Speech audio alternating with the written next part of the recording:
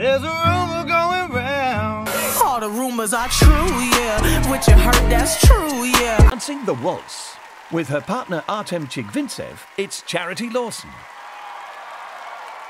The final performance of the night was really beautifully choreographed by my favorite pro dancer. It was graceful, lovely and elegant, and Bruno thought the performance was a wonderful, uplifting waltz. Up where they run, up where they stay all day in the sun. Ariana didn't have any criticism. She thought Charity brought it to life in the most beautiful way, and Derek called her reliable, beautiful and consistent, adding that it was just magnificent. Charity and Artem scored 8s all round, giving them a total of 24 out of 30, and this is the same score as last week. Hey you, thank you so much for watching. Don't forget to like, share, comment and subscribe.